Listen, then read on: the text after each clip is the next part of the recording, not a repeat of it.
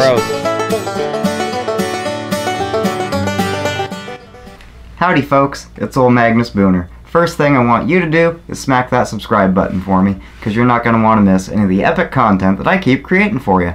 Today we're going to do a short video and I'm going to review this. It is my Smith Wesson Model 18. When I first moved here to the city, I would go down to my dad's about every weekend and I'd go shooting. I stayed very proficient that way, but the more I got ingrained into the community here, I started spending most of my weekends in town. Well, soon my pistol shooting, specifically my double action revolver shooting, really started to degrade, and that was embarrassing. And so I got myself a membership here at a local gun range called Wade's in Bellevue. It's not far from where I live, so that's handy. Now I make it to the range about once a week, sometimes once every other week, and I do a lot of revolver shooting, so I'm proficient again. Having a .22 revolver to train on really helps me shoot my .44 Magnum and my .357 Magnum more accurately. This is my Smith & Wesson Model 18. Let's take a close look at it. As you can see, it's unloaded.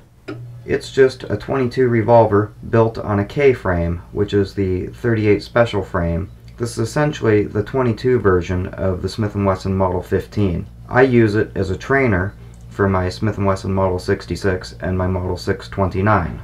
These have the recessed cylinders, and the barrel is also pinned. This is the Model 18-3, which I think means it was made in the mid to late 70s to the early 80s.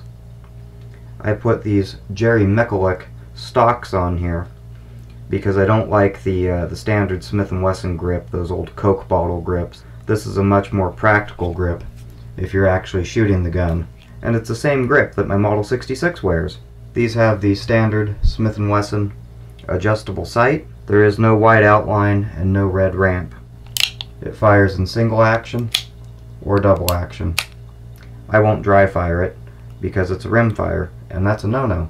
These do have fairly stiff springs in them, making it a harder double action trigger pull, but I put a lot of rounds through this, and it's not hard to manage, and I can shoot accurately double action.